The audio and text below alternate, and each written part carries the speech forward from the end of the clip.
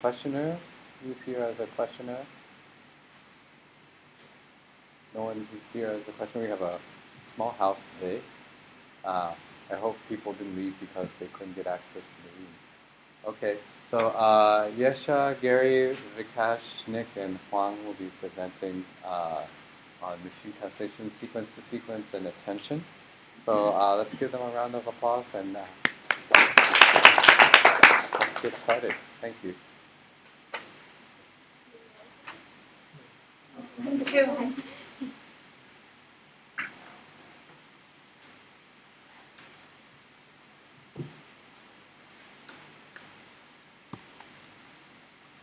Hi, good evening everyone. My name is Yasha and today we will be talking about machine translation, sequence to sequence, and attention. So I will quickly just go through introduction to machine translation, the evolution, and then after that I'll pass on my time to Gary, who will talk about statistical machine translation, and then Vikash will be talking about neural machine translation and sequence to sequence architecture, and then Nick will carry on with attention, and Huang will close our presentation with different applications of sequence to sequence and attention. So let me start off with a brief history of machine translation. So it dates back to as late as 1920s. So between 1920s and 1950s, there were a few early experiments being conducted. The first known machine translation proposal was made in 1924 in Estonia, which was more like a typewriter kind of a machine translator. The more well-known one is this one.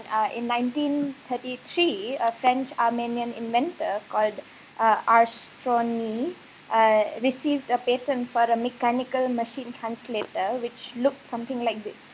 So basically, it's just you can key in something and you'll get a value for it. So there are many more applications of this translator other than just translation. So it could be used as a phone directory, etc., etc. So this guy is probably like one of the first people who came up with the idea of some sort of a key value pair and databases, I feel. So moving on, from then to 1946, there were a lot of people who made proposals, and there's this Russian scholar who came up with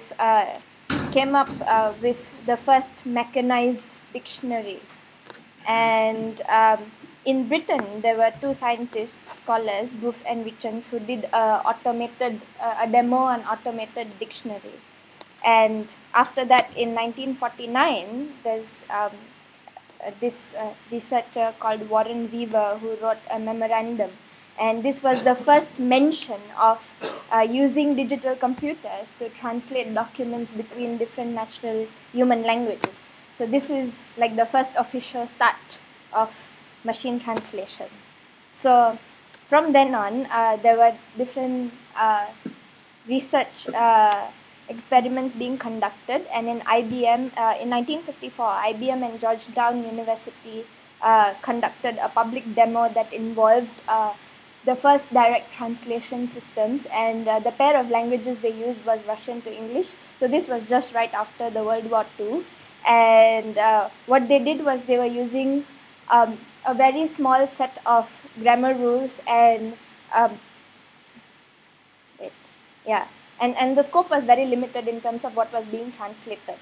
So it was a direct translation system where the SL, the source language, was Russian, and the TL, the target language, was English.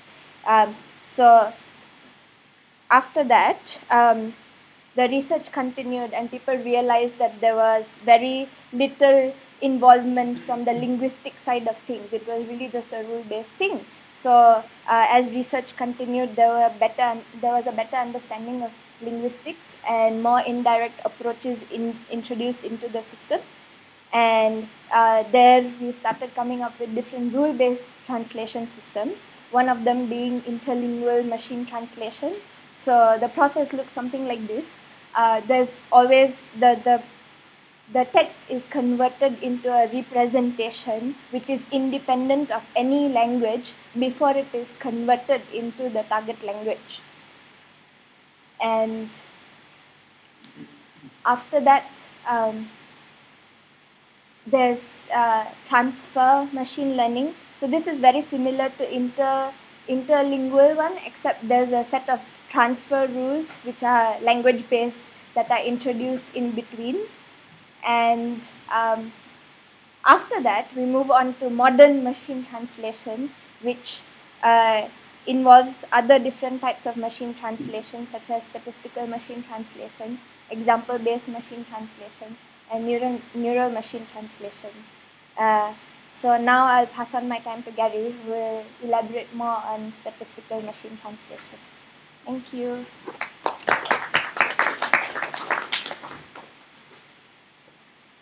Alright, hi everyone, my name is Gary, and today I'll be presenting the topic on statistical machine translation, or SMT for short.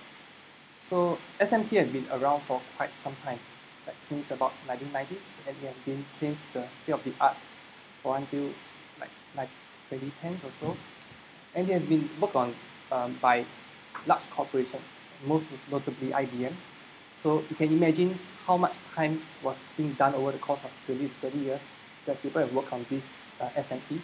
So the amount of content is so huge that I probably it's impossible to cover everything in one session like this. But I will try my best to summarize what I've learned so far about SMT. One might ask why are we looking at SMT, since we all know that neural machine translation is now then the de facto state of the art at present. But I think it's a good idea to understand how machine translation was done prior to that, and maybe perhaps also understand like the shortcomings of SMT, so that we can better appreciate how neural machine translation has come to like solve these shortcomings. So the basic approach for SMT is that given a source text in notation F, stands for foreign language, we are supposed to find the target text E, we take it as English, right? And then they model the SMT using a probabilistic approach, right? So here, the left-hand side is the English text that you want to find, right? And then you find among all the possible English text that you can as candidates, given the foreign text, and then you find the maximum of this function, the probability. So you can think of it like the multiple candidates of English text given a foreign text, and you want to find the one with the highest probability. They give you the best fit to describe what you want. And what people usually do for SMT is that they further decompose this function into two parts via the base rule. Right, so if you can see the base rule, the denominator P of F here is not present in the final decomposition, because we are taking the argument of max of E, which now then makes the denominator a constant, which then can be ignored. And therefore, we can just look at the numerator. And intuitively, you can understand this part of the function into two parts, two models, Pf given E and P of E. Right, so the first one is the translation model, second one is the language model. And you can think of it like the translation model takes care of the function of modeling the correctness of the translation. Right? Given English text, you're supposed to find the probability of all foreign text. And on the other hand, PE, which is called the language model, models the fluency of the target language of English. Which should be quite familiar by everyone here, because we have already covered language models in week 5. So for this SMT, usually each component is trained independently using different data sets. So one quick question here is, what you might ask is that why do we decompose this function into two functions here? Why not just directly model, like train one model on the left-hand side? Would anyone to try to give a hand to answer and explain this technique? Really basic and good question.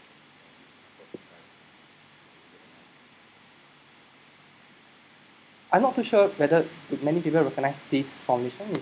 This process is also known as the noisy channel approach, which is commonly used in information theory. It has been applied to many applications like speech recognition and handwriting recognition. So the reasons are largely similar. So if I can just, anyone want to try? Yeah.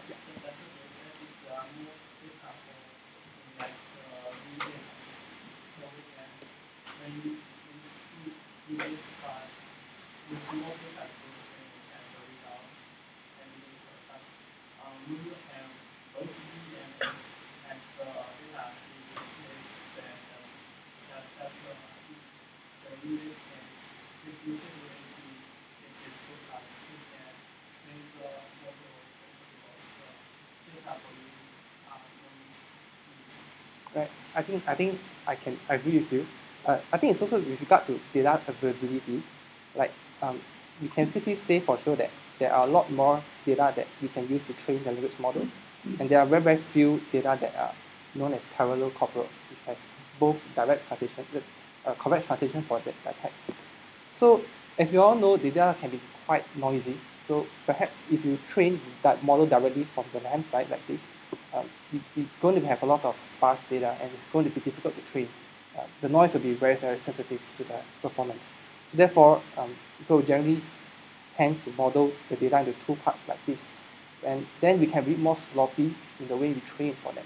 In a way that if there are some errors in one model, the other models can help to support them by readjusting them so that we can eventually still choose the final optimal E of the target translation. It's also in many cases that you can diagnose errors better when you factor things out.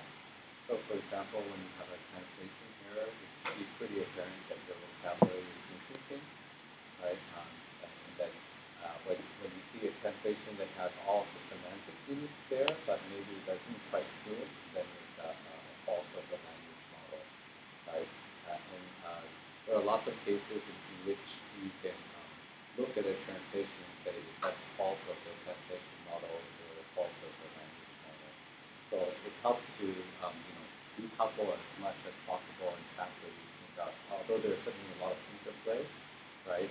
You would want to be able to factor out so that you can figure out which component you need to include. So for example, you have translation errors and you have to say, okay, well, I have to go find some more parallel data, or like Facebook and a number of other groups have done. I'm going to find comparable data that's not strictly a translation, but use it in some unsupervised or semi-supervised way to help improve the translation model. Okay, so those are very good points. I think we all agree that now for a lot of languages, especially the ones that are well represented on the internet, the prior, which is the language model, is fairly big. You can get enough data with the story. Right? So the problem is always the translation model, the bottleneck for good performance. Yes. The PF, because we are taking the argument of arg maps over E, and because E is not part of the function here, so it becomes a constant. So it's like directly proportional to that model. So we can omit that. It doesn't help in the modeling part. So I'd like to explain it another way. This is another question that I asked my machine learning class. Why isn't there the probability of F? Right?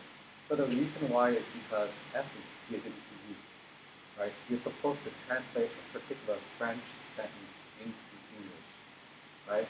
You don't get to choose which sentence you want to translate. You can say, well, you gave me this sentence, but I prefer to translate this other sentence, so I'm going to give you that translation, right? You're getting the F as an input, okay? So you don't get to choose your F. So it becomes a normalization factor. You can just partition it out, right? So that's another way to think about it. You're given the F, so now you don't have any choice, because if you look on the left-hand side of the equation, it says given F, right? So even though the probability of, say, some French sentence might be very small, you don't have a choice. Right? So good question. All right, I shall move on. Yeah. So during the course of preparing the slides, I also came to learn about a more general formulation to the one that we've seen earlier. So I came across this model called log linear model, where we can actually allow for additional components to be included in the model. Right. So some of the models that I read about, so just now we have two models, right? Translation model and the language model. So you can actually add more models that you want, and such of these models may include like the length of sentence, additional language models, external lexicons that you might want to refer to, and of more like complex dependencies like synthetic dependencies like grammar-based knowledge and so on. Right? And you can also add different weights to each model to how you want to see them as more important to how you finally come up with the optimal E that you want. Right? And so if you just choose F1 to be the translation model and F2 to be the language model, and we assign the weights to be equal, and then it just falls back to the earlier case that you've seen earlier. Right? So this is just a more general form. And the reason why I show you this is because I want you to understand that these models can get pretty much quite complex. And there's a lot of human like feature engineering involved here in order to create the best SNP that are considered state of the art there. Right? But then because the focus of this course is about deep learning for NLP, right? So I should not go much deeper here. I'll just go on to the next part. Yeah, so this is an intuition example that I like to give for the translation model and the language model.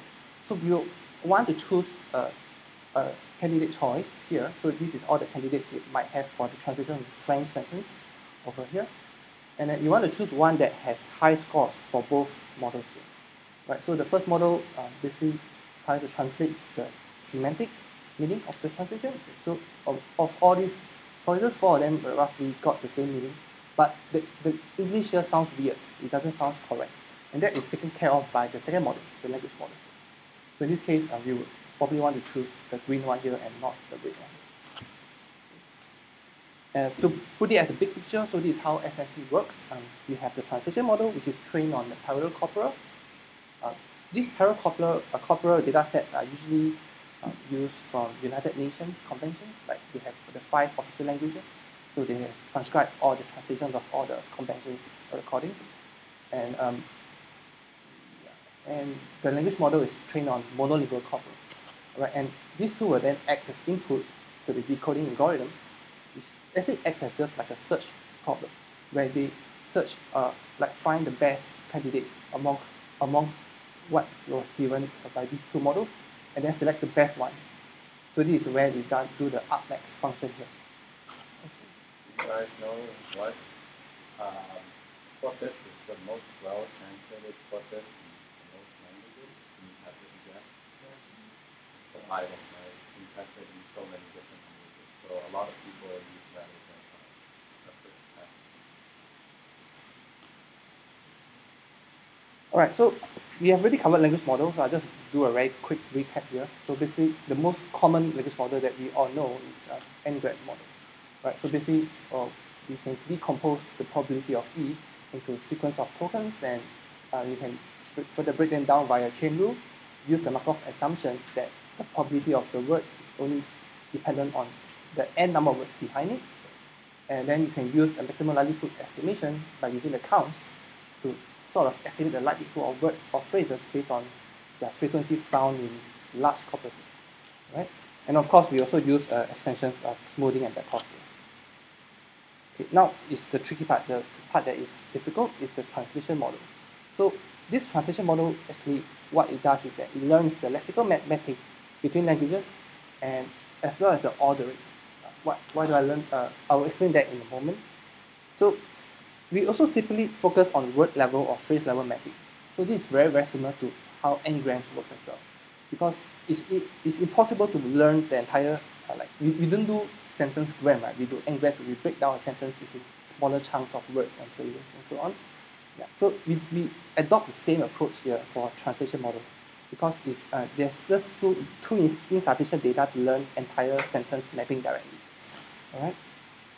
So we'll be looking at something like, you think of it like a translation table, probability table, where given an English, you want to predict the foreign language, you have this given probabilities here.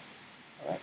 And you can also look at it like lexical mapping between languages. So basically the top one is the English, given English, and this is the foreign language translation, and you want to map them by drawing lines to denote that this word maps to this word and so on. Right? So the problem here is that given a parallel corpora, all right, we do not have this nor this information. Right? Both of them are unknown. But if you know one of them, okay, we can sort of deduce and estimate the other quite easily. Right? If you given the table, we can easily extract the mapping out by just looking at the distances between how these words occur from the target and the source. And vice versa, if we know the mappings, we can also estimate the translation table probabilities by just counting the number of lines for each unique pair. All right. So there are a few models that are approached to solve this problem, which I will touch more upon later. But before that, I would like to formalize this term known as word alignments, which was pretty much the main, like one of the things that you need to understand before we understand how we approach the model, translation models. Right. So the first thing they do here is they assume that every sentence is aligned. So means to say one sentence mapped to one sentence. Of course, there are other cases whereby they break down one sentence into multiple sentences, yeah, but we should not, we just assume that now the sentences are all aligned, one-to-one mapping, right? And this is the translation model that we want to find out, right? So what they did is that they further break it out into smaller components, and they introduce this notion known as A, which stands for alignment, all right? So given an example here, right, this is English text, this is, I forgot the language here, it's Spanish or something. Right, so basically you want to map, you want to know the mapping from J to I here, okay?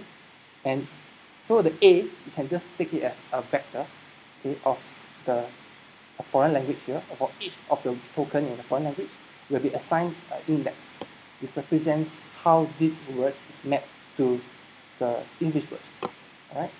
So for the index, if it's 0 here, it means that it's a noun, meaning, for example, this case here, A, which is somewhat like a special modifier for that specific language, may not have any mapping at all. So in this case, it will be assigned as 0. And as you can see, there might be many types of mappings available. You can see one-to-one mapping. You can have one to many, many to one, and many to many, right? So it can get pretty complex. So just a quick question here. Would anyone want to try to answer how many possible alignments are there? Like given this example, maybe there are L number of words in E and N number of words in F. Would anyone want to try to estimate the number of alignments, possible alignments are there?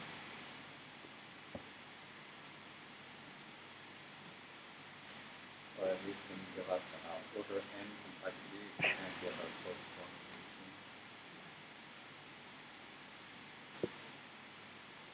solution? Well, you can think of it like this is the final output that you want to get, right? So, yeah, what's the length of the vector? Of the alignment vector? In this case is Sometimes I think about it. Squared, this is quadratic. This word has been quadratic, unfortunately. If it was quadratic, that would be nice.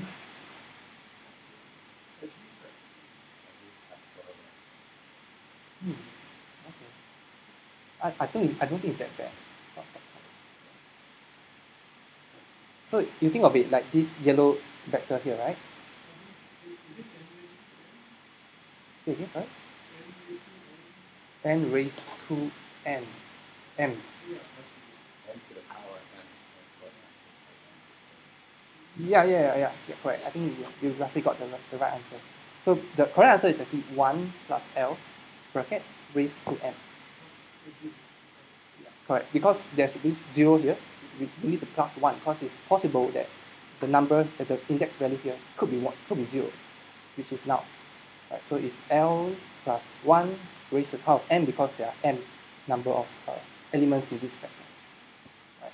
So it's not factorial, but it's, I would say, polynomial with power of n, so it's not that bad. Yeah.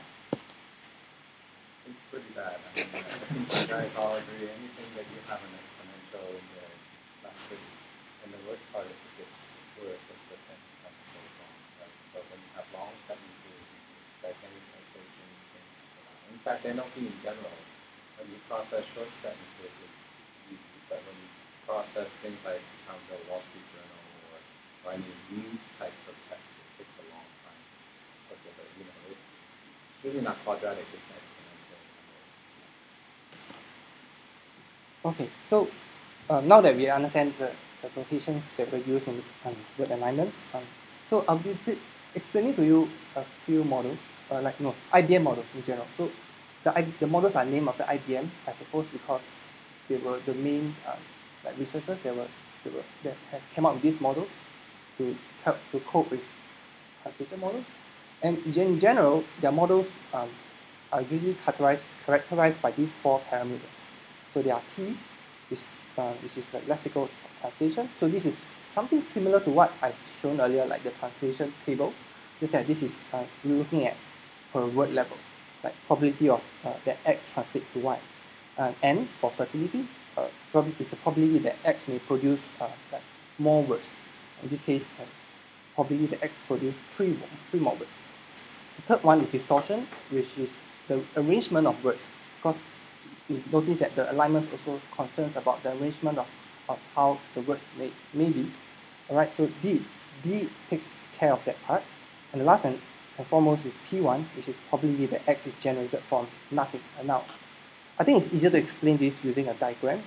So like for example, given foreign language here, the fertility part, like for example, this word has very high probability that it may produce 3 more words.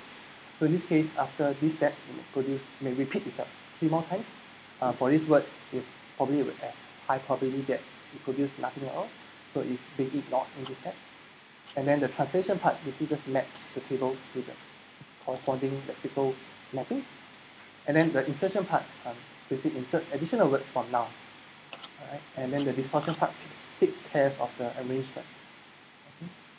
So there are many models.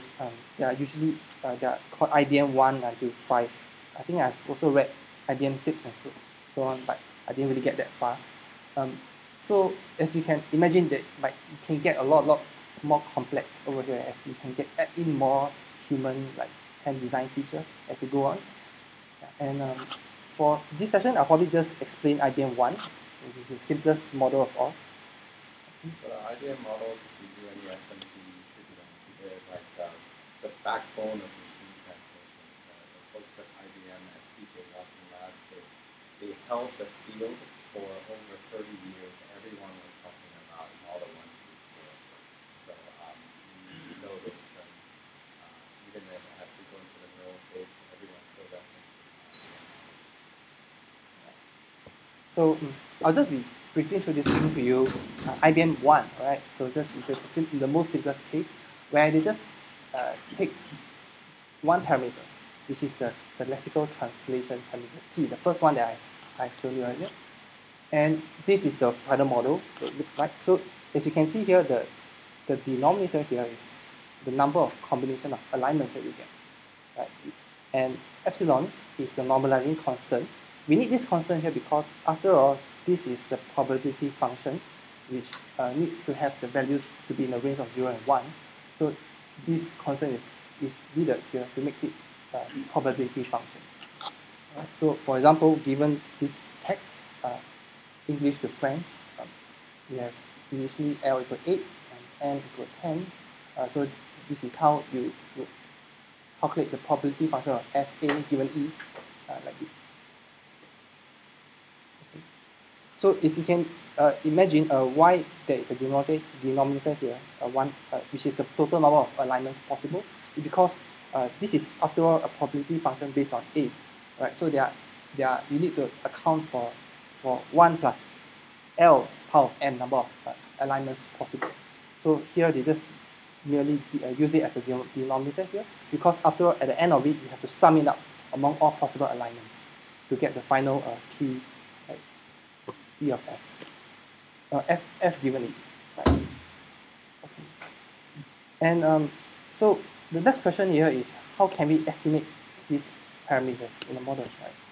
So remember the earlier problem that I mentioned earlier, like there's a chicken and egg problem, because if you do not know the T's, we do not know the alignments from the beginning, how can we then infer one from another? So in IBM models, they use a technique called expectation maximization, short for EM, which is actually an iterative method to infer the parameters that they need for the model.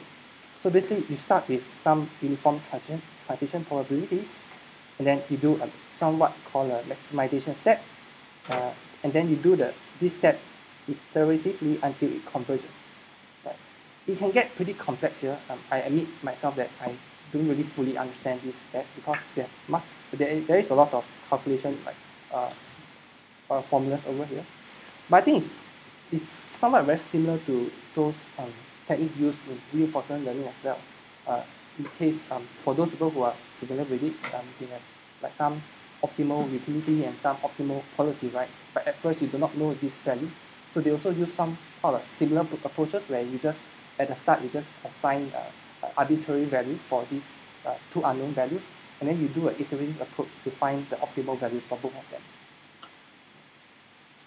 So, are you guys all familiar with EM? I'm not. You've done this before. So EM is basically an iterative algorithm that has two steps. So the problem here is you have multiple parameters, like C, N, D, and P, that you need to estimate.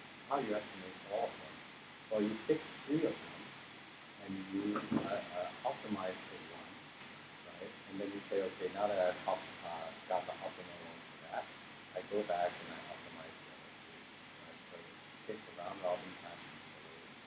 And there's a method, just like Gary said, where you have fitness values, right?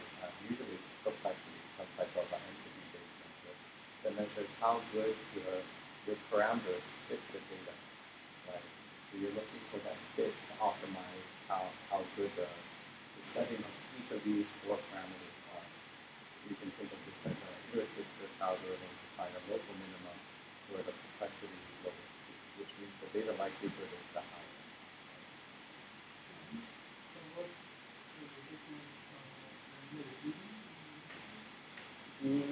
Not really, no. Expectation maximization is really, you can think of it as an unsupervised method of clustering. So when you do clustering, often you use something like EM. So SGD is usually used in a case where you have supervised data, so you're directly trying to optimize the loss function. Here you have a loss function based on complexity, just the data likelihood of the. So it's a bit different, yeah. But they're both similar in some type of iterative gradient algorithm trying to optimize the optimal function. The key part about EM is that it has these 2 steps. So one EM algorithm I'm sure you've come across is K-means. Does everyone know the K-means algorithm? Okay, so I'm sure he does, because he's working on that. So K-means just says I have some data points and I want to cluster them, right? I say there's five clusters, okay? So I, just put 5 random cluster centroids out in the data field, and then I try to optimize their separation and then cohesion within each other. So you have a chance, you can go to Wikipedia, maybe I'll stick the link on class for expectation maximization. That's the canonical example of using K-means and another. Well, K-means is a hard version of EM. The real way that you think about EM is something called Gaussian mixture model, GMM. So like, GMM, that is the softer probabilistic version of K-means. But K-means is probably the easiest introduction to this type of family of algorithms. You can think of it from that point of view. Is that basically when you have a bunch of data points, okay, there's enough interest on talking about this. Okay, so let's imagine you got some data points. So there are 3 clusters here, but pretend I don't know them, right? And so what we do in K-means is just say, let's pretend there's some clusters and then figure out what the clusters are, right? So I can start off with 3 random cluster points. So I can initialize these cluster points anywhere, like say here, here, and here. Okay, right? So those are my 3 clusters. They don't look very good. So how do I re-estimate this? Well, I calculate each point and see which is the cluster centroid that's closest. Right?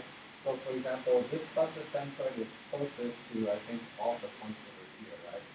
So this will be one cluster. And this, I guess this one will be the next cluster, and this one will have nothing inside. Okay? So what happens next? This is your assignment of clusters to the centroid. Okay? Now we want to go to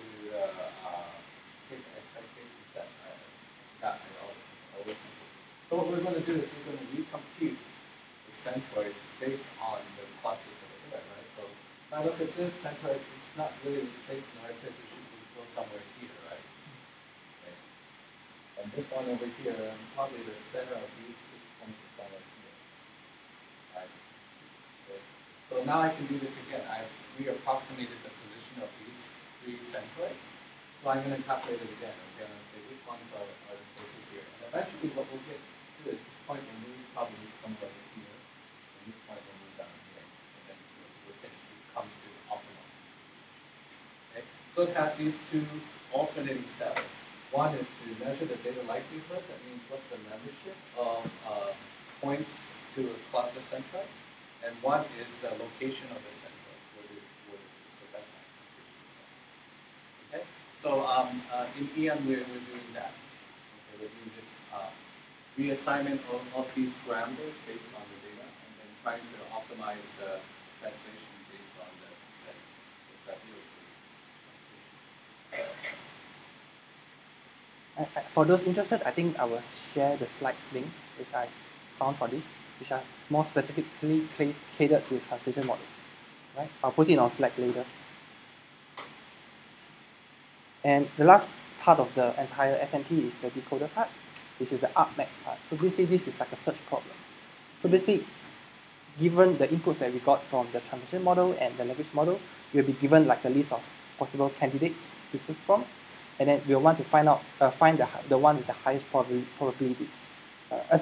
We use the one with high probability to extract the candidates. Right? And really, exhaustive search is really quite infeasible in this case. So usually people use search heuristics such as beam search and greedy decoding. This problem also exists in neural machine translation, which will also be covered later. So I should leave that part up to the next section. So there are a lot of other parts in SNP that I did not cover, so as above. So which can get pretty much more complex. But I think to summarize, these are the general shortcomings of SNP, in that the models can get overly complex, and there's really a lot of hand-designed human feature engineering involved in order for SNP to be effective. And there are also a lot of cases where there may be words that are out of vocabulary. Because imagine if your parallel corpora do not have the text that you see in your training data, and if you get to see unseen words, the model won't be able to cater to that. And also, the components are independently trained, as opposed to the how training was done in neural machine translation, where it's end-to-end. So there's not much synergy involved during the training step between the components. And it's also quite memory intensive, as the decoders really rely on really huge lookup tables to select the most possible candidates given a foreign language text. So it's not really mobile tech friendly, where the mobile phone has limited memory and also limited internet bandwidth. So it's not really that useful for that kind of purposes.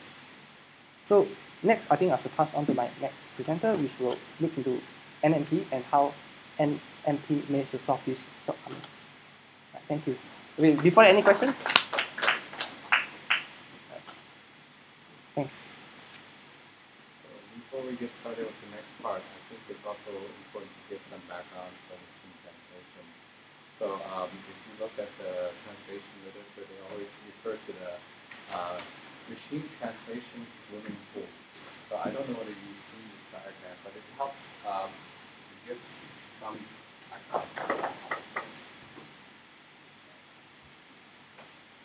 So this is a picture of a swimming pool. Okay, so you have your source language on this side, and your target language on this side. And sometimes you will always see this as, for whatever historical reasons, it's going to be E and F. The target language is E and the source language. Okay, and this vertical axis is talking about the level of meaning or semantic representation that people have. So when people first thought about translation, they always thought, okay, well, we have some internal representation of language that's sort of independent of language. Somehow our neurons should think about the same things whether you're you're in one language or another. So we call that interlingual, right? So some intermediate representation before language. And so when you think about interlingual, it'd be at the top here. And here, down here, you would have what? The actual language that we use, right? For example, French would be at this corner, English would be at that corner. Now, when you do machine translation, you have a choice of getting from one side of the swimming pool to the other. That's the objective, right? So there are a number of different ways that you can do it.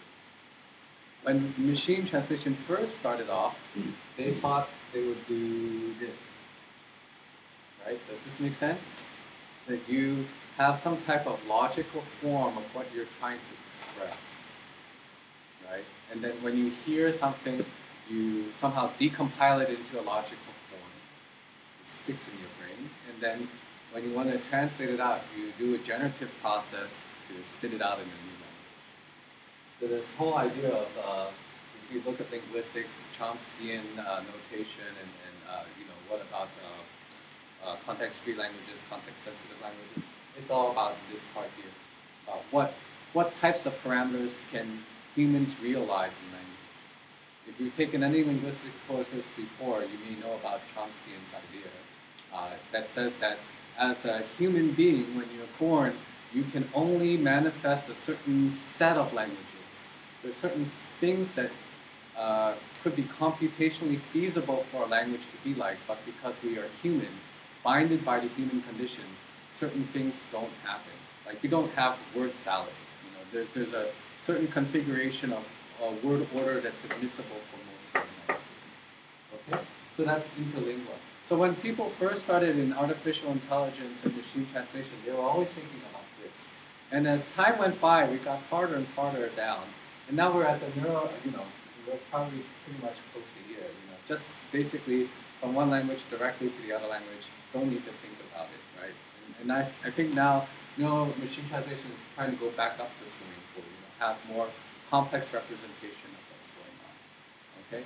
So there's various levels of this, so you can say, okay, well, I have words, right? I have grammar, I have maybe something like semantic rules, okay? And at any point, you can say, okay, I'm going to take this, I'm going to compile it into a bunch of words, then these words are going to be translated to a language model, which we just learned.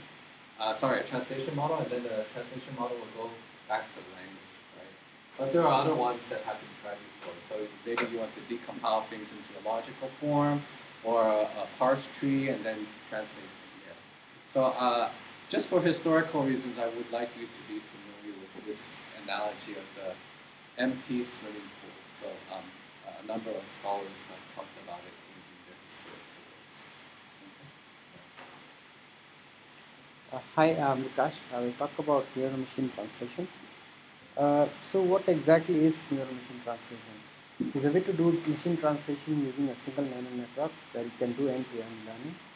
And the type of network architecture used for this machine translation is called sequence-to-sequence model. So this is an example of the simplest form of a sequence-to-sequence model, where you have two parts, where an encoder and a decoder. So you have your word vectors, your hidden unit, and then you have your decoder. This is the set of equations for the simplest form of sequence-to-sequence models. You have encoder and decoder both sharing the weights, and for the decoding you have your softmax function, which gets the maximum probable word from the vocabulary, and then you try to minimize the cross-entropy loss for all the target words conditioned on the source. So what are the issues with this simplest form of model? One definitely is we are sharing the weights for encoder and decoder, which could easily be fixed having different weights for encoders and decoders. The other issue here is the decoder could actually keep on generating the same word again and again. This is higher probability. So what are the ways to fix that? So instead of when we decode with just the previous hidden unit, we could also pass on the word which is generated previously So the model knows that this word is already generated, and also the hidden state of the last hidden state of the encoded model. So this is another representation of the same model, where you have your encoder, and the last hidden state of the encoder goes as an input to your decoder, along with the previous generated word and the previous encoder to the numerator. So what are the other ways we can improve this? And we have seen in the prior lectures when we studied about the gated recurrent units, GRU and LSTM, where you can actually stack them and also make them deeper. So this is another potential way of improving the model. And also one of the cool tricks is if you train in a reverse sequence where the encoder takes the words in a reverse sequence of the decoder, what happens in this case is since the word which is supposed to be decoded first is closest to the decoder. So the gradients, when they flow, there is a less loss in this case. So it improves the accuracy. Obviously, in this model which I described here, we can switch to the more complex even gated units which we studied earlier. This is going to improve the model. So in this case, when how does the decoder generate the target word? So one of the ways is to use 3D decoding, which we also saw in the previous statistical machine translation, where you take the argmax of the softmax probability output, and that is your most probable decoded word. So what are the issues which can happen if you do a 3D decoding? So one of the problems is you can never go back and correct your decision. Since once that's generated, you will go to the next one. So one of the ways to improve this is obviously beam search. It's not ideal solution because ideally you would like to explore all possibilities of the target decoding, but it's not possible because it's too expensive to do. So you can have a fixed beam size of 5 or 10, which is quite good in practice, and then keep track of the most probable translation, and the most probable translation will be accurate. So in this case, this model is a translation between a language A and a language B. How do we do multilingual translation where you could translate from one language to any other language? So one of the ways is to have more than such models where you can train them independently. Other way is to share the decoding part or share the encoding part. So Google came up with their machine translation model, I think in 2015, where they were able to train one single model which could translate from any source language to any target language. So one of the advantages of this approach, they also observed that for some language pairs, for example, like Korean and English, there are less examples. Training such a model improved the accuracy of translation from source language to target that has less corpus. Also, they were able to show that you could do a zero-shot translation. That means even if you have not seen a particular language, you could translate source language to the target language. So please try to relate this slide to the swimming pool idea. They're very well connected. In fact, one of the scientists who made this model came from my group. He graduated about 8 years ago and did his PhD at Stanford. So he's now at DeepMind, but he started in the SMT region when he was an undergraduate student. So I won't go into a lot of detail about this architecture, but basically they use LSTM with attention. Nick is going to talk about attention later. So why did neural machine translation do better than the statistical machine translation as discussed earlier? One of the most important advantages is you could do an end-to-end learning. Also, the distributed representations which we studied in earlier lectures helped in improving the accuracy. Neural machine translation models are better able to exploit context and also generate more fluent text. So is this solved? I mean, is this neural machine translation able to solve all the issues? So one of the major issues which you saw earlier were out of vocabulary words we are not able to decode. So let's say the source sentence has a word which it's not in our vocabulary. It's impossible for the model to generate that during translation. Also, the domain mismatch issue, but we have seen the earlier example where the neural machine translation is able to translate from unknown source language to private language. Maintaining context, obviously, we have seen in earlier lectures how the gradient issue happens if you have a very large text. And also, obviously, the corpus. So, one of the solutions to the zero-shot word prediction is something called using pointers, where what this basically does is you could either choose a decoded word from your vocabulary or pick from the source itself. So, for example, in this sentence, Fred, Chair, Janet Yellen raised rates. Most likely, this sentence is talking about this word Yellen. But since this is a name, this may not be part of your vocabulary. So, this is a more detailed explanation where you could either use the softmax decoding or the beam search, the way we see earlier, or have an additional hidden unit, which then you do an inner product with all the source words, and you translate that into a softmax probability, sorry, and then choose whether to spit that word out or use some words from your vocabulary. Yeah.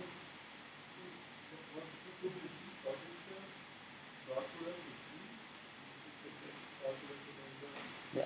So you have an additional hidden unit there, which is called Q.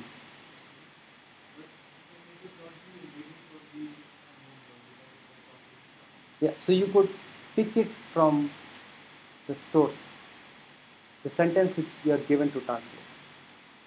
So that word Yellen is, let's say it's English to French translation. Since this is a name, you could pick that it's highly likely that it's that word, and since you haven't seen it, you would pick it from the source itself.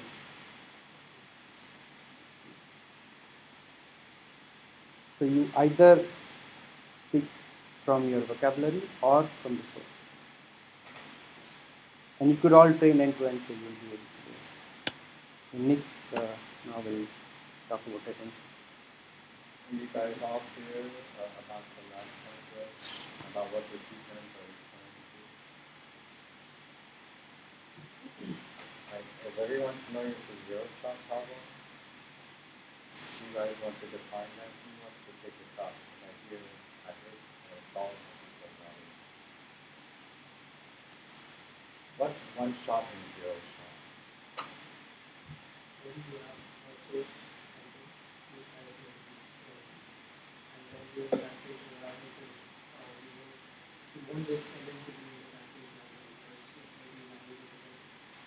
So in normal sequence to sequence, you set up every time that you decide what to predict. But now LM is not like that happen. At this point in time, you want to copy it from the source. Before it was not there, now they introduce this pointer mixture where at every time step you decide either to predict or you decide to copy it from the source. So you can see the two terms there, right? You can see both of those.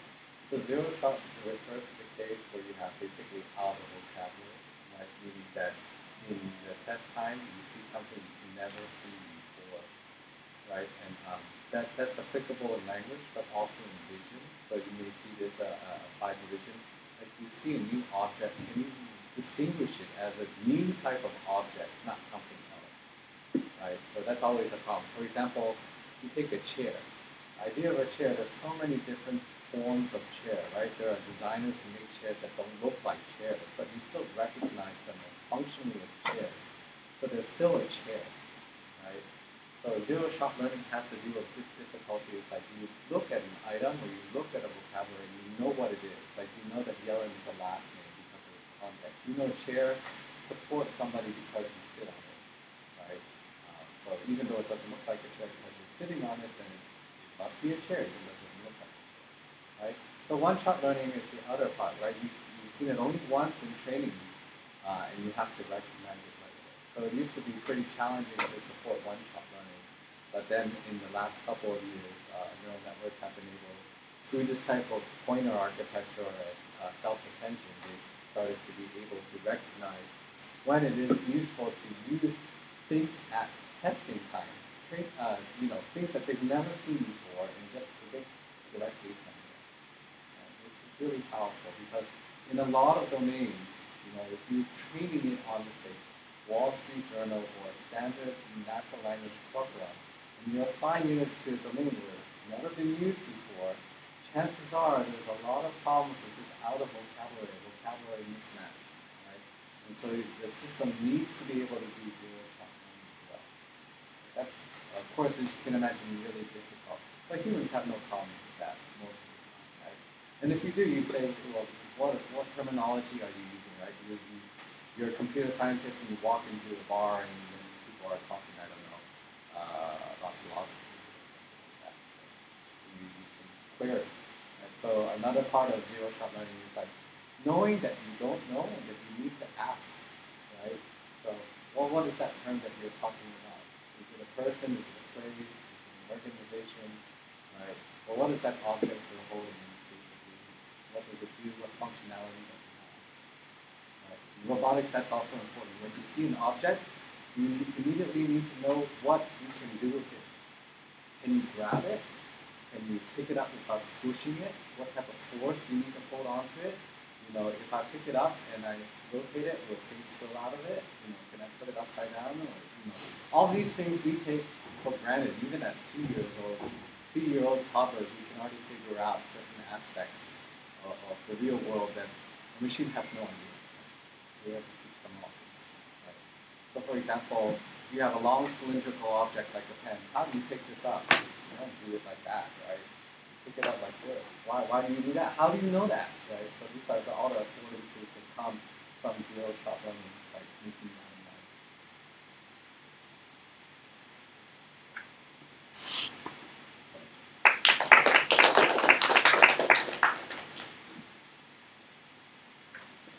Since the sequence-to-sequence model, or sometimes it gets termed as encoder-decoder model, is so powerful already, but still we have some techniques to make it even better. So attention is one of the very powerful techniques. So for some problem, we have this bottleneck problem when the source sentence becomes too long, right? Then we need to encode the whole source sentence with a fixed length vector. So in this case, I put some index to this different hidden encoder hidden states, H1 through H4. So all the meaning of the source. So this H4 need to capture all the necessary information of the whole source sentence, and it becomes an information bottleneck when the sentence becomes too long. And so how to solve this bottleneck problem? So I just try to decipher the thinking process. I think it's a very good problem-solving procedure. So since we only use the H4, it becomes a bottleneck. So what if we just use all the encoded hidden states? And the problem will go away. And then we have another problem. If we use all the hidden states, Then how do we deal with a variable length input sequence, right? From sentence to sentence, the length could be different. So what if we do a weighted sum to squash all the hidden states back to a fixed length vector? We call it context vector. Okay, if we do that, then the variable length problem gets solved. But then, how do we decide this all the weights that get associated to each hidden state? So how do we compute this? So we get to do this in 2 steps. So the first step, given at a particular decoder time t, we are using the decoder hidden state and take, let's call it st, and we do a dot product with each of the encoder hidden state. Then we get a score for each of them. For this case, we'll have 4 scores. Then we do a softmax of these 4 scores to make it back to a probability distribution. So that can solve this problem of getting the weights. So this last procedure is also give us an alignment. So the weight score give us a very good sense where to align our attention to the input word. So there are some questions. So first of all, why we use dot product? So what's the intuition of dot product? Distance. Yeah, it's partially correct. It's a yeah. Yeah, it's very similar to cosine similarity. Yeah, so it's just a scaled cosine similarity. So cosine similarity will only consider the angle, but for this case, we also focus on both the angle and the magnitude of the two vectors. Yeah, so this gives us a sense of similarity measure between these two vectors. And but once we use dot product, we imply that we need the dimension to match the dimension of the encoder hidden state and the dimension of the decoder hidden state. So what if the dimension do not match? Yeah. So we can see all these this solution is actually not a magic. Sometimes it's quite natural. So we can use a linear transformation of one of the hidden state, then we use the dot product. So actually this is also called general multiplicative attention that we will learn in the next lecture. So here's a nice flow chart to demonstrate the whole procedure. So we have a source sentence. In this case, I think it's in French, and this is the encoder. So once we want to decode we do the translation of the first word, we use the decoder hidden state and do the dot product as we just described. And we'll do the dot product with regard to each of the encoder hidden state. Then we get all the scores, in this case 4 scores. Then we do a softmax to compute the attention distribution. So we turn the scores into a probability distribution. And then we do a weighted sum. So this becomes the weight, and this is the original hidden state. So the weighted sum, we get an attention output. So sometimes people call this dynamic context vector because this attention itself depends on the current state of the decoder. So it's dynamic. Okay, then we just, in this case, we concatenate the attention output and the decoder state together as an input to do our decoder. So the rest will be similar to the previous sequence-to-sequence model. So here's another question: why do we use concatenation instead of maybe we just adding them together for the attention output and the decoder hidden state?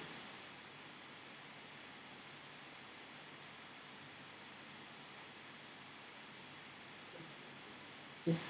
So in this case, probably if the hidden state, the encoder hidden state and the decoder hidden state is the same, then we can just add them. There's no problem in terms of the dimension mismatch. But if we use concatenation, then it could be different. So we do this for all the different state of the decoding, then we get the whole sentence, the output sentence. Another question: how does a decoder state participate in this attention mechanism? So actually, we can see it appears twice. First of all, we use the decoder hidden state here to compute to participate in the dot product for each of the encoder states to compute the attention output, and then we can connect this together with the output, the decoder hidden state again to generate out. So 2 times it participate in the whole process. So we show the flow chart. Now it's attention equations. So it's actually quite simple but powerful. So this is just a recap of what we have just went through. So we have the encoder hidden state, H1 all the way to Hn. In case we have like the sequence contents and words in this case. So on time step T, we have the decoder state St. Yeah, for this case, the dimension is the same. So we get the attention score by computing the dot product for the using the decoding hidden state and each of the encoder hidden state. Then we take a softmax to get a probabilistic distribution, and we do a weighted sum to get the context vector, and then we can connect them together and proceed as a normal sequence-to-sequence machine translation model. So attention is very helpful, and through all the simulations and the practical result, we see that it improves the performance a lot, especially when the sentence gets long. And it solves the bottleneck problem, because nowadays we can directly look at all the individual encoder hidden state and bypass the bottleneck of the last hidden state. And it helps with the validation grading problem because we have this nice shortcut. So to update the previous hidden state, we don't need to travel through all the subsequent encoder hidden states. And it also provides some interpretability. So this goes back to the alignment model. So the alignment weight shows, in a way, which part of the input sequence we are focusing on when we try to do the translation of this covered word. And we get this alignment for free, so which is very good. So, any questions so far?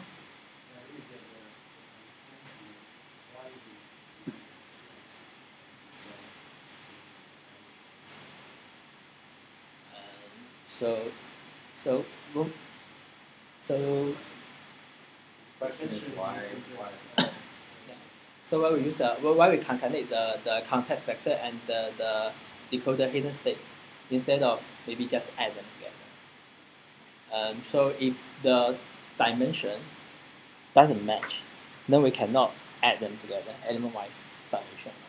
If the vector length is different between the this AT, in this case, the dimension is h, and but here the decoder hidden state, the dimension could be different. It's not h. Then we cannot just add it. it's not just that. So you guys can also try to think about why put them together.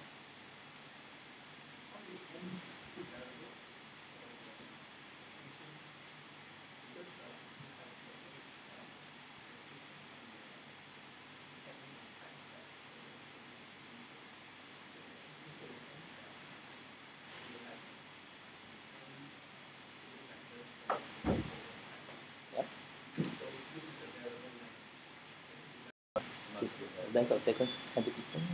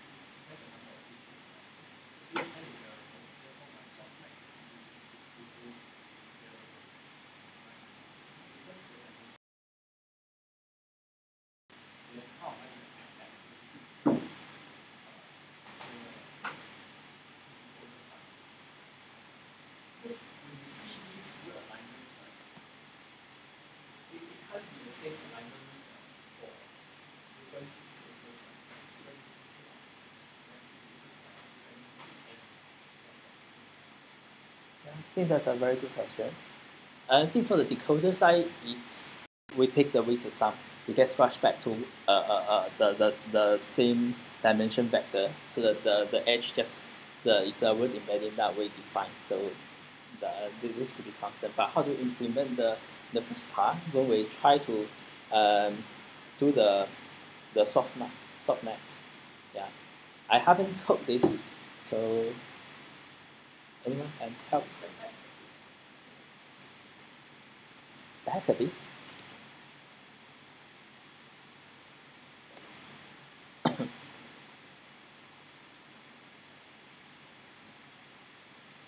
Like all understanding what's going on here.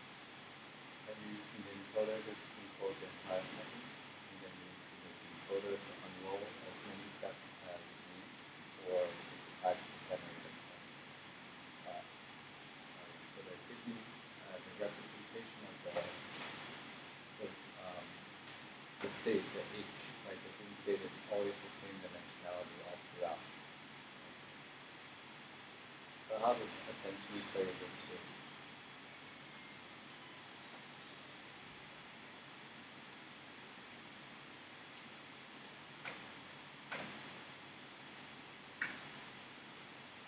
Yeah, I think that's what kind of said. The dimension of the pitch is all the same. So it doesn't really depend on the length of the soft input, right?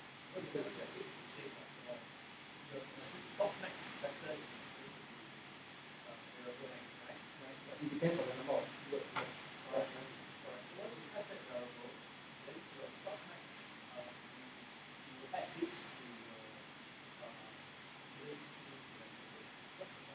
before the softmax you will have the weighted sum first, which is one final attention percentage. So after the end of it, you will see one attention percentage. What is the weighted sum sign over? Yeah.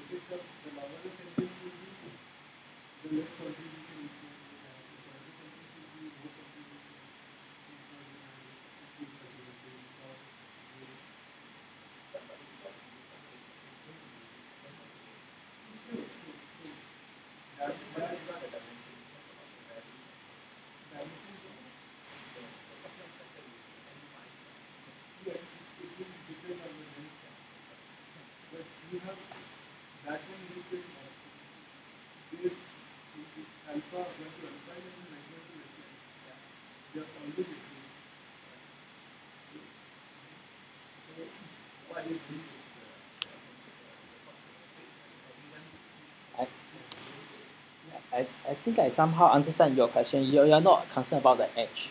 You're concerned about the end. Like so, like for different sentence, yeah. So I yeah. I'm not sure, but from a practical angle, probably when we input the sentence, it could be different length, but probably pick the maximum length and do a padding. So make sure all the input sentence somehow when it's seen by the model, it's the same length. So the end will be the same. Yeah.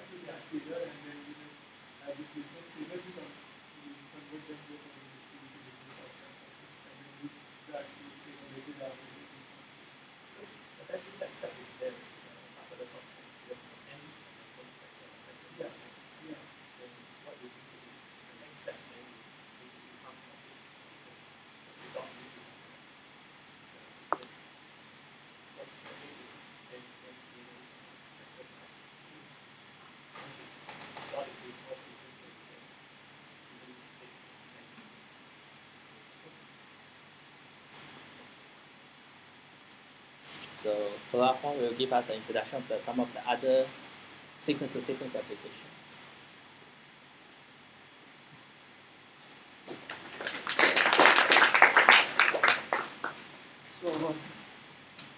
So sequence and attention, they are not limited to the task of neural-machine translation. It can also be applied to other tasks as well, as you can summarize. So in my presentation, I'll briefly discuss about the task of summarization, dialogue system, speech recognition, and image captioning, about how sequence and attention mechanism has revolutionized the task. So first is about text summarization. So given a text document, our task is to create a summary with much shorter length that can still retain the major points of the original document. So here's the example task. So before sequence, people was using what we call the extractive topic representation approach.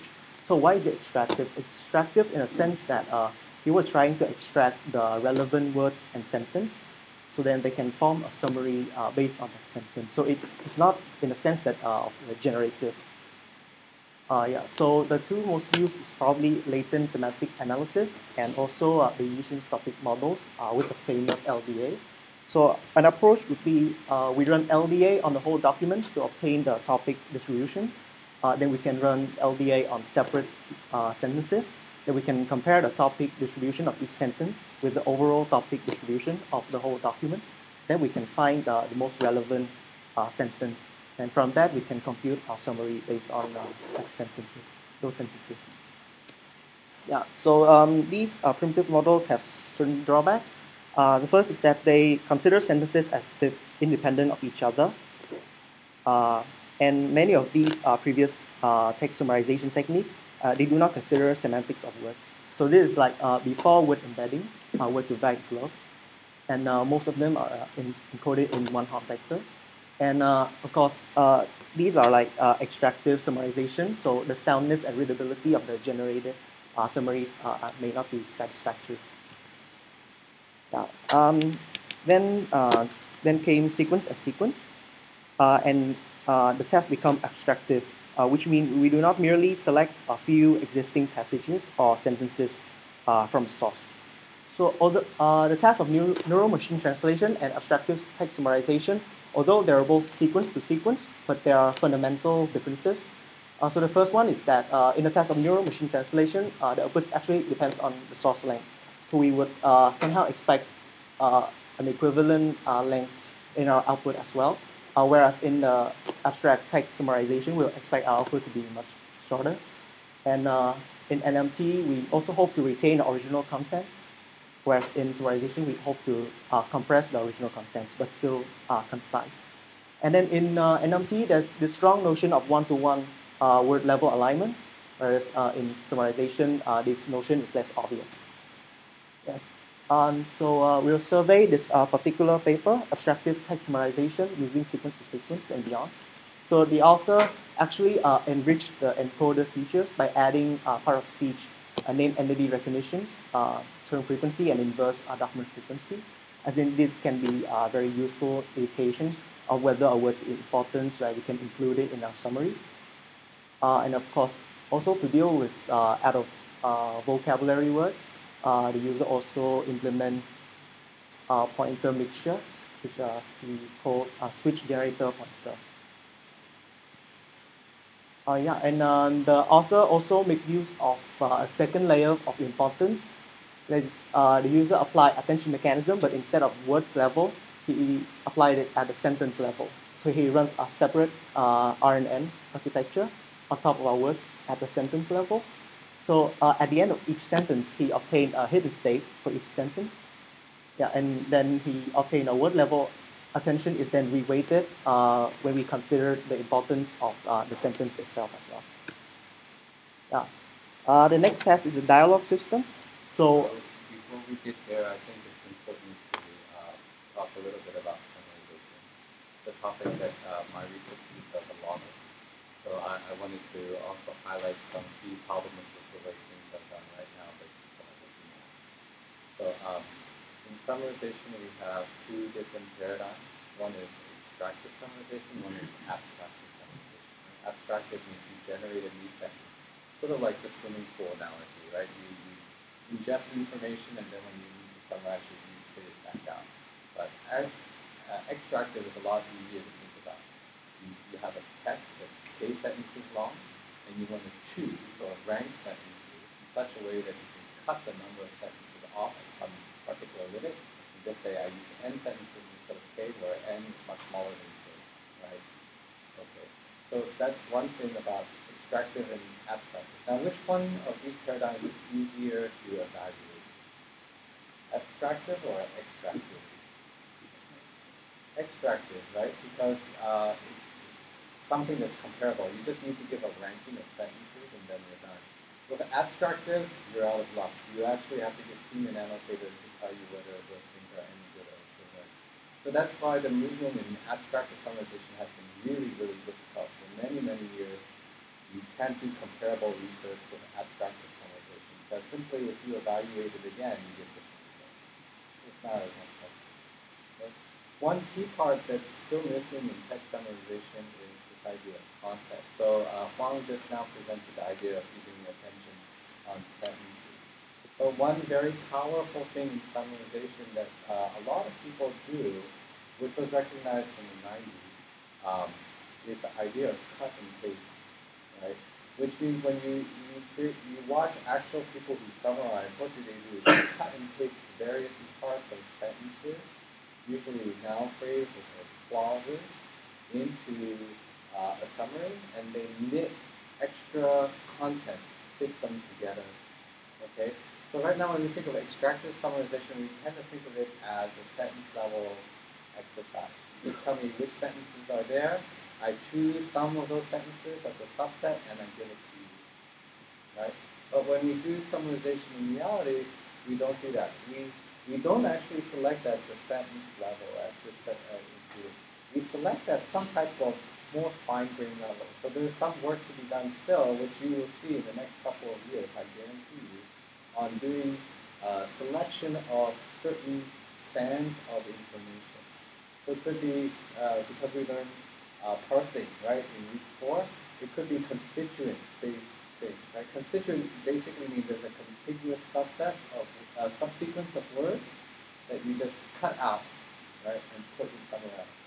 So when we do summarization, many times if you look at a long sentence that has relative clauses, tangential pieces of information, or attribution stands, right, like blah, blah, blah, said, the IBM spokesman, right? So you just cancel that last part out because that's not important.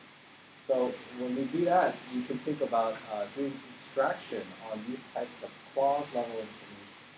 So that's very important to do. And we study actual human summarizers, they do these things. So, this is sort of like still very primitive, basic work that's being done. And there's plenty of work that anyone else in this room can do to further this sort of out. It's not particularly hard to do, you just have to do it. So I think we're in very exciting times with respect to the area of research that might be so just to let you know. Yeah.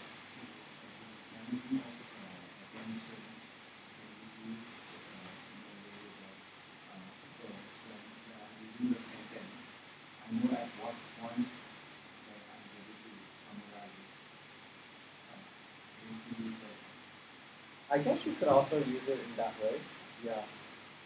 What we're thinking about is using attention not at the word level, but at some type of hierarchical parse level, right? To say that, okay, this noun phrase is really important, or this adjective is very important, or this preposition is very important. If you think about laugh with Trump or laugh at Trump, right? The preposition is really important, right?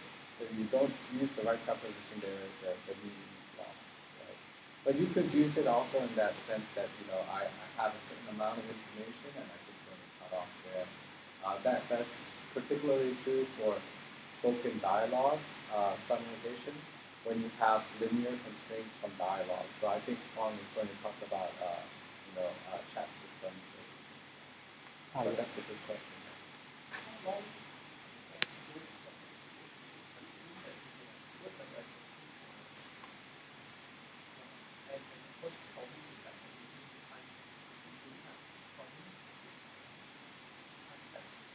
Yeah.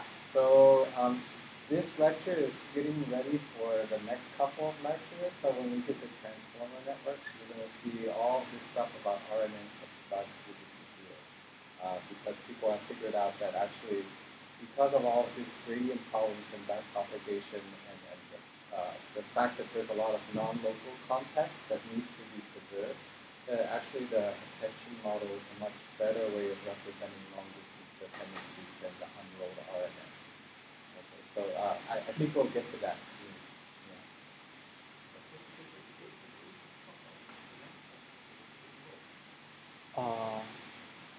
I'm not sure if we talk about this again. This is just a high-level overview of the paper, but I think in a way that this context vector that retained at the sentence level did their job to preserve itself. So even as the document goes on, we can still preserve the high-level meanings of the sentence with the sentence island. Yes. Any other? Generally, that's a really good question. You know, when you get longer and longer sentences, things get much more. So the help with some type of hierarchical model will alleviate that to some extent. You can see if you have a word level model and your sentence is 50 words long, that you're going to get degradation right away.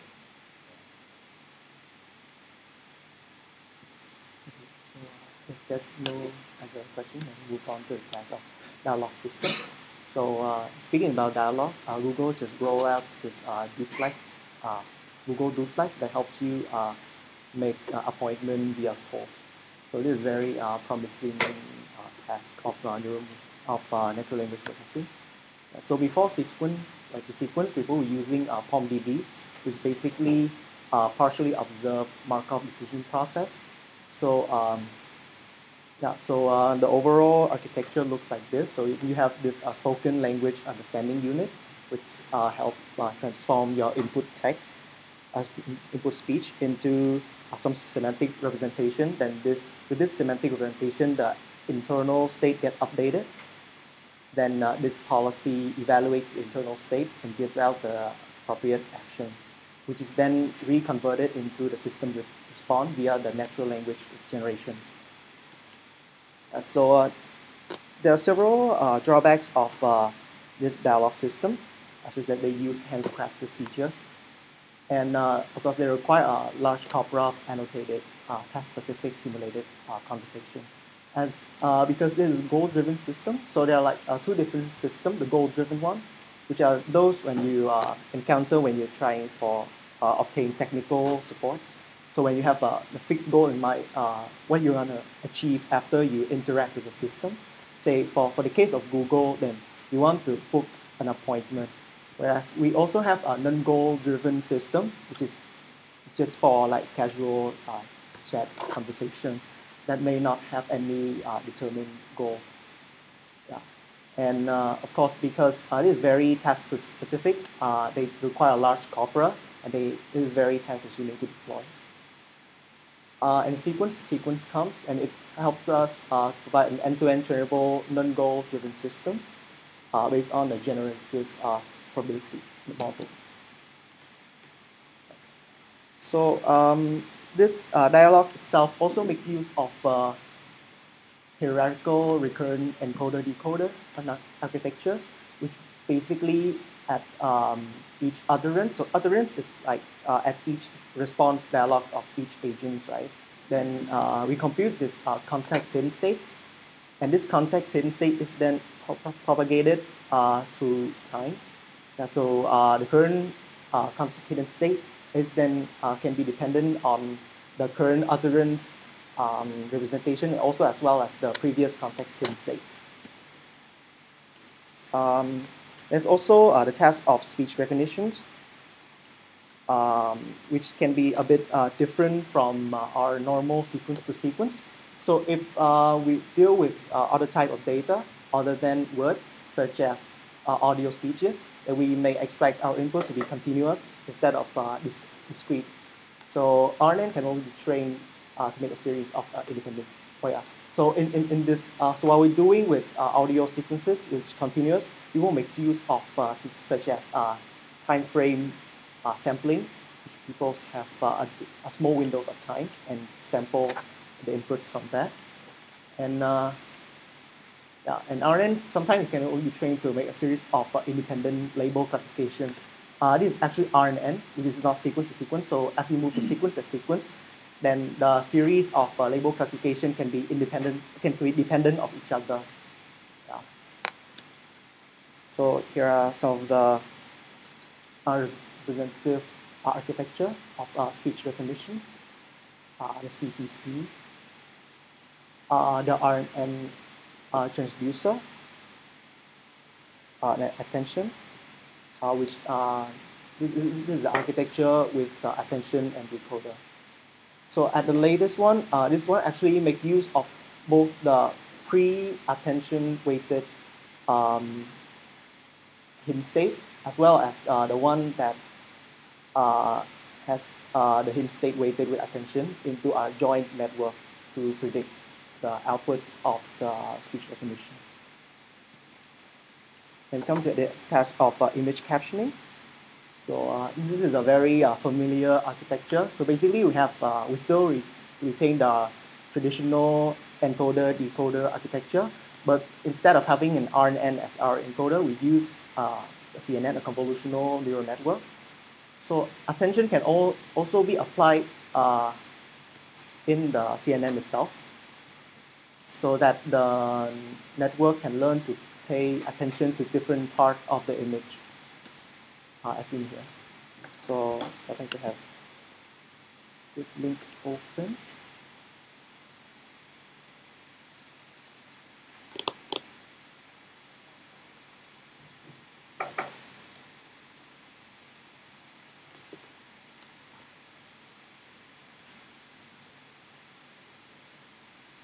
Actually, you can see it, but this one is quite clear. So the model is trying to generate the image caption from the caption from this image, and when the next words is say a man holding a tennis racket, then the image of a tennis racket actually shines, which means the models actually learns to pay attention onto this particular part of the image. So this is a very nice mechanism in the sense that we used to perceive neural networks as black boxes, but with attention itself, then maybe there's another mechanism for us to actually understand what's going on inside the neural network itself, and what elements that is leading to the whole decision-making process inside our neural network.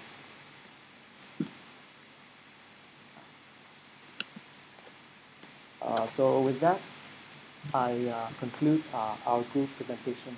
Thank you for listening.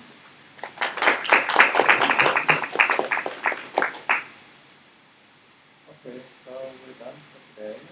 Next week we'll have our week 7 group, and we'll have to say goodbye to the first half of the class, which is all the PhD students doing this for credit.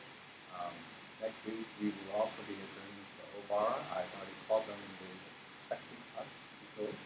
So I hope those of you who like to socialize, because that's a wonderful part of academia also, that you do join us over there. Okay, so thank you everyone. Keep at your projects. And if you have any questions, let me know. I know some of you have put on your projects a little bit late.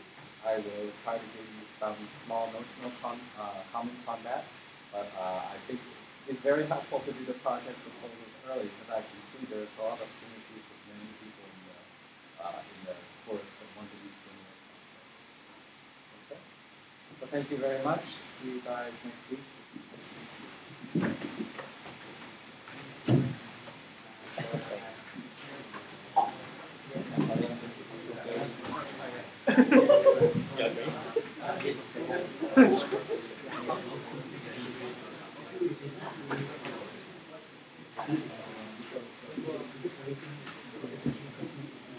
How do you go back?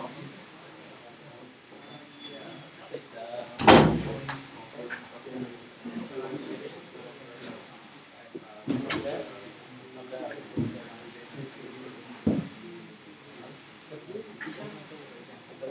side by side.